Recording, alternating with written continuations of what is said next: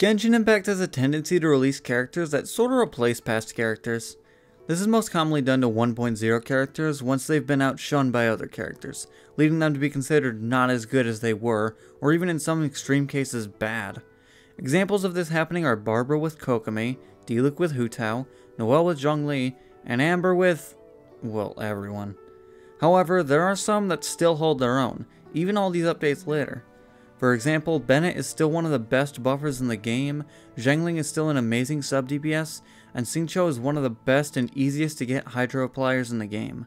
Yes, Yelan and Furina are better, but they're both a lot harder to get than Xingqiu. While he's great, he's not really a main DPS, so that makes me curious. Can Xingqiu do everything on his own with how good he is? Because I'm stupid, I'm gonna answer that question. Here are the rules. I can only use Xingqiu in battle. Any puzzles that require another element can be completed with another character. No healing items in battle, no co-op, and all swords are allowed. Now let's see if you can beat Genshin Impact using only Xingqiu.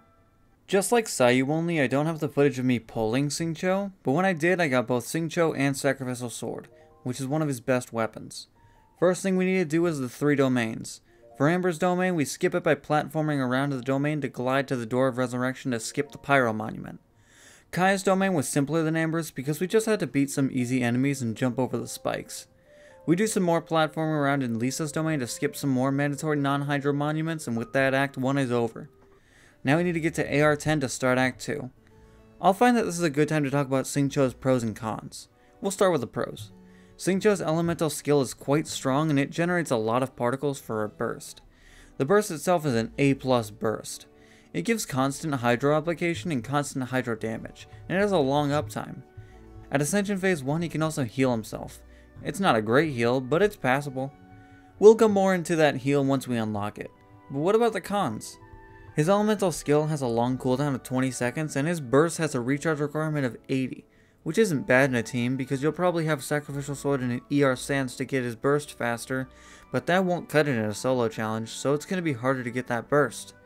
His normal attacks are also just kinda average as well. I also would have preferred if his Ascension stat was either energy recharge or hydro damage bonus instead of just attack percent. The passive talent that he starts with also won't come in handy a lot during this playthrough. I might have listed more positives than negatives here, but some of the negatives are just nitpicks and the positive are really positive. The best way to get to AR10 for this air grind is just random exploring in Mondstadt. I mainly collect chests, get animalculi, and complete handbook challenges to get to AR10. Doing these gets us to AR10 in no time, and we get a free 10 pull from reaching AR10, as well as a lot of primo jumps to use from exploration. Xingqiu Constellation. Xingqiu Constellation. Xingqiu Constellation. Xingqiu Constellation. Xingqiu Constellation. That's not Xingqiu. That's a feral guy. Xingqiu Constellation. Oh my god. Are you kidding me? This is not helpful. This is helpful. Maybe. A 5-star weapon and a Xingqiu. There's no way. What? We can ignore her, but what? I don't even know what to say at this point. Not only do we get a Xingqiu Constellation, but we also got a 5-star weapon that Xingqiu can use. You might be thinking Aquila Favonia is not as good as Sacrificial Sword, but I'd say that in a solo challenge, Aquila Favonia is better because it both has better base attack and can increase the power of our normal, charge, and plunge attacks with its physical damage bonus substat. And C1 Xingqiu honestly isn't that good of a constellation, but I'll take it just for the insane luck of getting it. I got both of these things in the first 2 hours of playing. Now we can start Act 2. We meet the trap and then go to Windrise to fight the Eye of the Storm. I accidentally used my elemental skill before starting this fight, so it took a bit longer than it probably should have. We steal the Holy Lyre from the cathedral and meet Diluc. We go to the Fatui hideout soon after, and it was a pretty simple and easy domain. The agent at the end was launched for most of the fight, which made the fight easy. Next we need to find 3 teardrop crystals, and the first one is locked behind a ruin guard. Something that I intend to do in the near future is power up ourselves, because our burst is not very strong right now. Even though we had it for a good amount of the fight, it didn't deal a crazy amount to the ruin guard. The rest of its HP was just slowly taken down. Next was the domain. The rain swords around Xingqiu, when you use his elemental skill, can apply hydro, which made taking down the Pyro Abyss Mage's shield easy. The last one requires us to open a chest, and now we can summon Dvalin. Did I jump scare you? Yeah, I bet I did. You coward. You make me sick. That's the end of Act 2. After doing some commissions, we can do a 10 pull. Xingqiu Constellation, Xingqiu Constellation, Xingqiu Constellation, Xingqiu Constellation, Xingqiu Constellation. Oh, but another sword? And a hot man, but the sword. Now we need to get to AR-18 to start Act 3. I decided to go to Liyue at this point to do some more exploration. I primarily opened up teleport waypoints, opened chests, and did a few world quests. We reach AR-15 by doing this, so that means we can ascend Xingqiu and get our healing passive.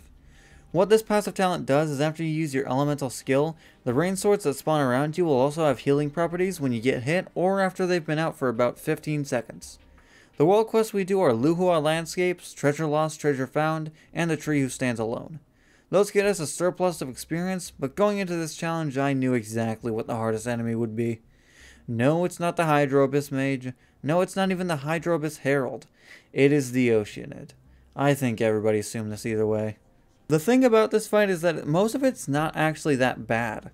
Sure, the Hydro Mimics can deal a lot of damage and some can even heal themselves, but so can we with our passive and Aquila Favonia's passive, where if we get a hit, it will not only deal damage based on our attack, but it will also heal you.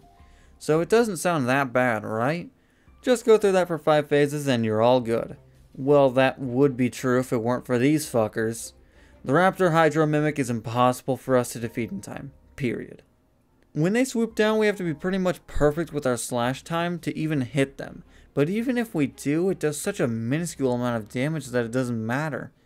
You might also be thinking, just do it long enough so you defeat all of them. And there's 2 flaws with that. 1. It's very precise, so that alone rules it out. 2. If you take too long during the fight, a raging vortex will appear and kill you. With the rules I have, the only way to not be killed by it is using your iframes from your burst, if you even have it. So how will I defeat it? I mean, I could just keep doing the fight until the Raptor Mimic doesn't appear, but that's extremely improbable. It did work here, but that's probably not going to be a strategy that's going to work for long. 2. Yes! Yes!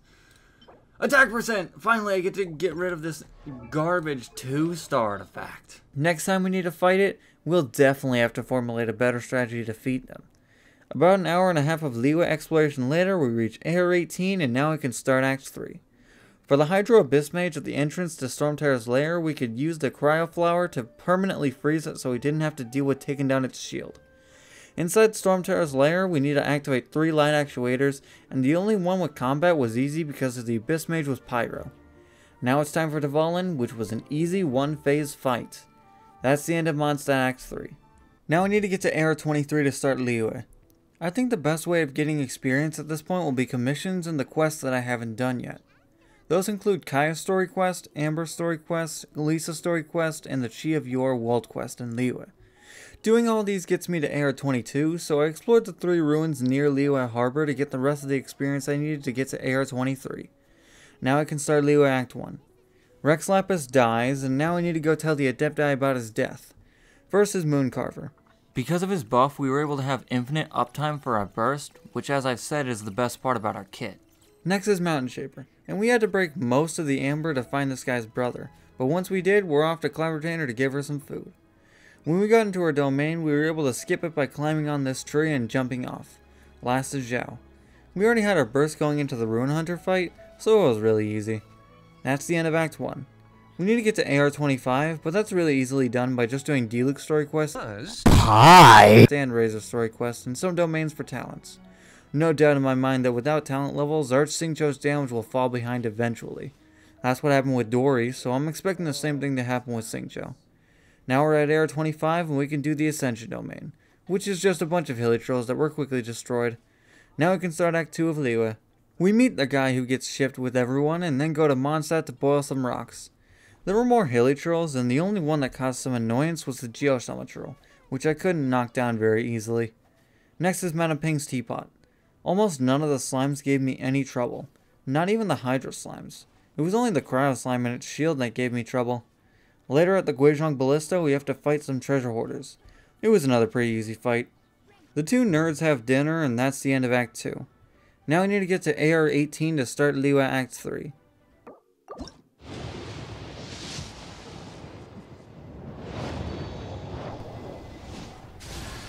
The fish. I started doing more random exploration and commissions, but then I remembered I needed to fight Oceanid for when I reach AR 30. As I stated last time, I need to come up with a better way to defeat these raptor hydro mimics, but what could possibly defeat them? Well, remember what I was talking about with Aquila Favonia's passive? That's actually how we're going to defeat them. The thing that sucks about this is that it can only hit every 12 seconds, but when it does hit, it deals quite a lot of damage. This plan isn't foolproof though, and if it doesn't hit a crit a few times, we'll probably get hit by the Raging Vortex. If we don't have our burst for the Raging Vortex, we're screwed. I also had to fight it 4 times because it kept on giving me 1 drop, and every time I fought her, she always spawned the raptor mimics. When we reach AR 13 and we have to fight Oceanid again, that is the last time I'm doing it. I am not doing it for AR 40. Either way, after this, we do the story quest for the star of the show, Xingqiu, but before continuing the grind, I have to do the Lantern Run event. Not only can I get another Xingqiu constellation, I can also get his outfit for free. So I do pretty much the bare minimum of what I have to do, and that gets us both of what we want. Xingqiu just stole Furina's drip, and he looks 10 times better in it too. We top off our AR by doing some Cecilia Garden, and now we can start Act 3. We activate the animal mechanism with Hazo, and then go to the Guizhong Ballista to fight the Millith. With the power of his new drip, we destroy them. Later we sing to some flowers for Zhongli, and they turn out to be whopper flowers. Even though we apply Hydro to ourselves with our elemental skill and we're nearby water, we never got frozen. Now it's time for Child. If you can believe it, the hardest part of this fight was actually Phase 1. Even though he also resists Hydro in Phase 3, it's the worst to use it in Phase 1. If you do attack him with Hydro, he'll use a counter move that'll absolutely destroy you, so for Phase 1 I only normal attacked. Outside of that phase, it was nothing special. Osao's next, and do you ever expect this fight to be difficult? That's the end of Liyue, and here's our reward. Okay. I am Chi-Chi. I'm aware, I am Chi-Chi. a zombie. Hey, if you twist it a certain way, they're basically the same person. Now we need to get to AR 30 to start Inazuma. We also have to do the Dainslift quest, which will basically be our ticket to AR 30. Both of these quests are pretty simple, just a bunch of Abyss enemies. The only enemy that gives us trouble is the Hydro Abyss Herald, and by trouble, I mean oh my god kill me. They take pretty much no damage from our normal attacks, which is our only way of hitting them once they get their shields. They're also always attacking or moving, so you can never get a good amount of hits on them. The final Abyss Herald fight took 6 minutes for me to complete, which felt like a week. Outside of that, there's not much to talk about for these quests except for Xingqiu having this pissed off look at Barbara for some reason. Maybe he just hates other Hydro characters from 1.0 or something. Now we can start the Inazuma Prologue quest, and this is pretty easy. The only enemies are slimes and treasure hoarders, which don't put up much of a fight. Now we can go to Inazuma to start Act 1. The first part of the quest is a bunch of running around in Rito, but once we're done with that, we can start the transport mission. It was just a bunch of treasure hoarders and Ronin, which are pretty easy to deal with. A while later, we have to break somebody out of jail while fighting the Tenryou Commission. If some random bookworm from Liyue can defeat your military, you got something seriously wrong with your military. That's the end of Act 1, and now I need to complete Ayaka's and Yoimiya's story quest to start Act 2. And there's no point in going over this, so let's skip to Act 2. Act 2 starts with us fighting the Raiden Shogun. No part of this fight was even remotely difficult. When we have her element, we destroy her very quickly, and when we don't, we still destroy her. Next, we need to save the Virgin from 2 Tenryou Commission soldiers, and they were both destroyed. At the resistance camp, we need to do the archery demonstration, but we couldn't do this, so we just called in another nerd of Tevat. We took down the Tenryou Commission soldiers that stormed into the resistance camp pretty fast, and next were the fights at the front line. It honestly made me laugh how easy all 3 of these fights were. That's the end of Act 2. Act 3 starts with us clearing the Ronin around Watatsumi Island. Something I've been realizing is that we only ever struggle when the enemies relate to Hydro. The 2 hardest enemies in this challenge are Hydro Abyss Heralds and the Oceanid. The former is rare and the latter... well, the latter sucks, but we can't do much about that. Later on we have to trigger 3 Electro Monuments, but we're too wet to do that, so we'll bring back the other nerd. The Electro Launcher that appears is swiftly defeated. Soon after, we have to do the Delusion Factory, and a good way to describe this domain was a lawnmower through grass. Literally the only Fatui member that gave me slight troubles with the Electro Hammer guy. But then again, that happens in every challenge, so that was expected. Scaramouche takes away our books, so we rush to Yamiko because we know about Yai Publishing House, and Xingqiu loves new books.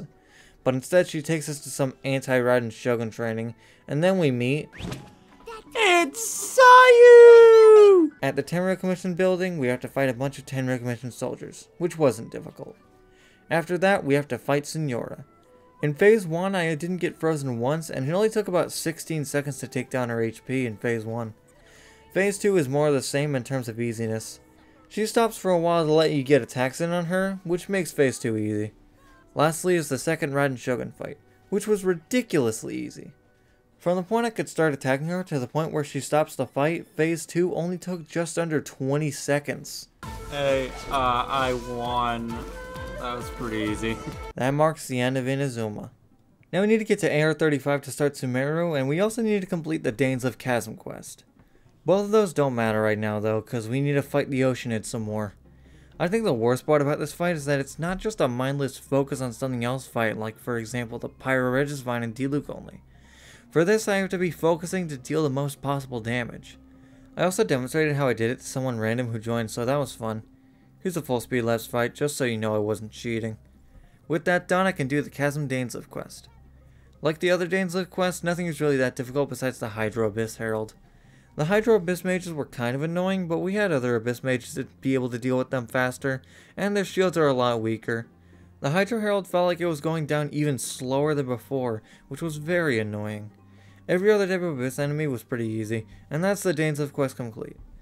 And completing it got us to AR-35, but before we start Sumeru we need to do the Ascension domain, which was easy again.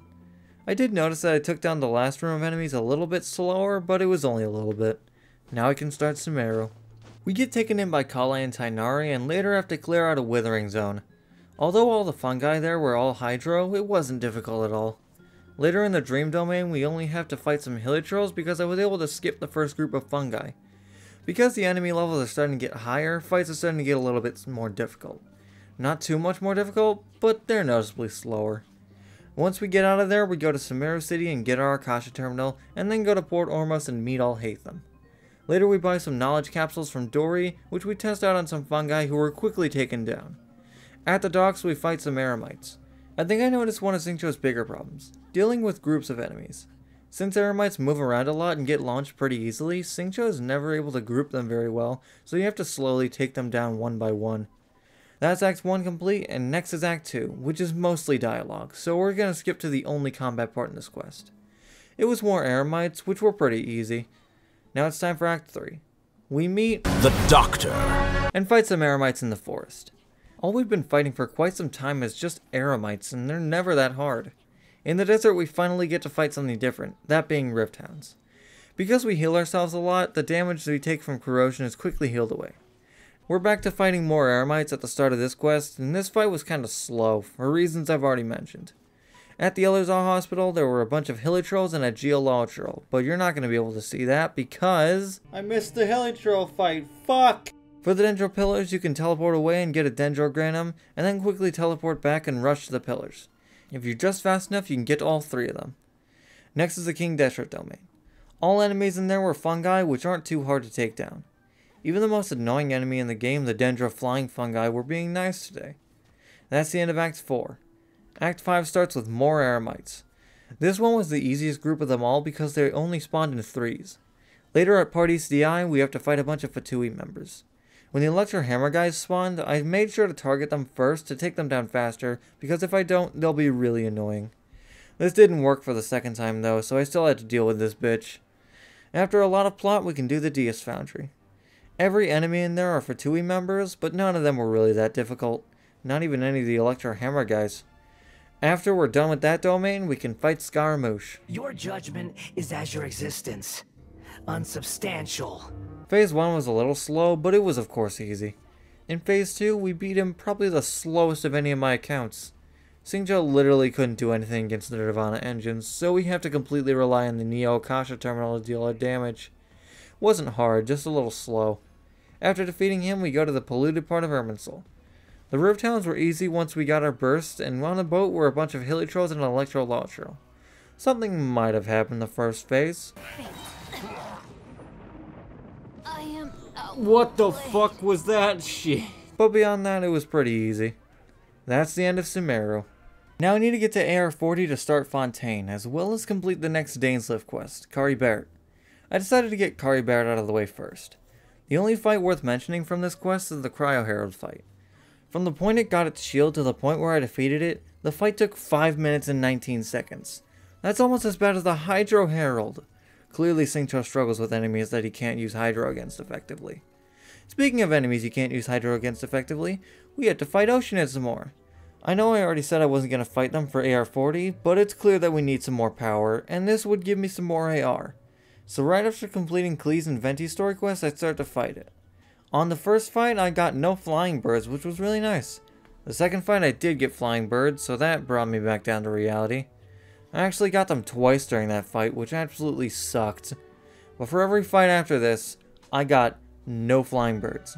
Every other fight besides one that I've done against the Oceanid in this playthrough has gotten the flying birds, but now all of a sudden I don't get them? Before you ask, yes, I fucking hate this boss. A few domain runs later we're at AR40 and we can start Fontaine. We meet the guy from Thomas and Friends at Romaritime Harbor and meet the person we stole our drip from. I don't really mention this, but because Xingqiu's Hydro, we can actually collect the Romaritime flowers. At the court of Fontaine, we meet Child who takes this battle for us. One Hydro supporting another Hydro, I guess. The rest of this act is just being a lawyer for Sir Topham Hatt, which we don't need to cover. Act 2 is mainly focused around Navia, who is the best Fontaine character not named Nivelette. We're investigating the serial disappearances case, which lead us to this underwater domain. All enemies in here are Gardamex, and they were all pretty easy. I intentionally saved my burst for this room with the Pyro and Electro Gardamex so I could clear it pretty easily because I know this room can cause some trouble. We get this guy thrown in prison, but the Oratrice Mécanique d'Analyse Cardinal also convicts Child, so he goes to prison. Act 3 and 4 are all dialogue, so there's nothing really worth going over except for the fact that Xingqiu's in jail. And might I ask, what could he possibly do to go to jail? Well, he did once say he was going to chop off Paimon's legs, so it's not completely far-fetched. Anyway, let's skip to Act 5. Act 5 starts with the tower domain. All fights in this domain were not too bad until the last floor of the tower. The last floor are 2 Hilichurl rogues and a ruin guard. On my first attempt I died very fast, so on attempt 2 I tried to take them out in a specific order. I started with the Hydro rogue because I thought he was the one that would give me the most trouble. But it turned out it was actually the Animo rogue that gave me the most trouble. His attacks were fast to come out and dealt a lot of damage, but once I took him out all that was left was the ruin guard, which wasn't nearly as bad as the other 2. With that fight done, the tower domain is complete. Later in the Archon quest, we put Furina on trial, which leads to the all-devouring Narwhal barging into the Opera House and almost killing everybody. Child and Nivelette hold it back, Child gives us a thumbs down, and now Furina and Fossil are plot. But all I really care about is the 3 Hydro Gardamex, which were pretty easy. Now it's time to fight the all-devouring Narwhal. Despite the fact that it has 70% Hydro resistance, it doesn't matter because we don't have to take down its HP. We only need to get eaten and then take down the all-devouring Shadow's shield. The Narwhal is now defeated, and that's the end of Fontaine. That means we beat Genshin Impact using only Xingqiu. 5-star. Finally. What is it gonna be? Hi there, I'm Tainari, Forest Watcher of the Avidia Forest. My duty is to preserve both the rainforest's ecosystem and the safe. While there were a lot of stretches of this challenge where it was pretty easy, there were quite a bit of fights that were a struggle, like the Oceanid and Cryo Herald. I died 4 times in total, which I didn't expect when I had 2 forms of healing. Xingqiu is still a great character, it's just clear that he doesn't work well on his own. I was honestly surprised by how difficult this challenge was at certain points. I expected this to be one of the more easier ones. On the tier list of difficulty, I'm placing this at the bottom of kind of difficult, and on the solo tier list in the bottom of great, for the reasons I've already mentioned. Honestly, it would probably be even higher on the difficulty tier list if it didn't get a Kill of Favonia. For the next challenge, I'll be doing Layla only. One of the best shielders in the game, but pretty lackluster when it comes to damage output. But until then, I'll leave you with that.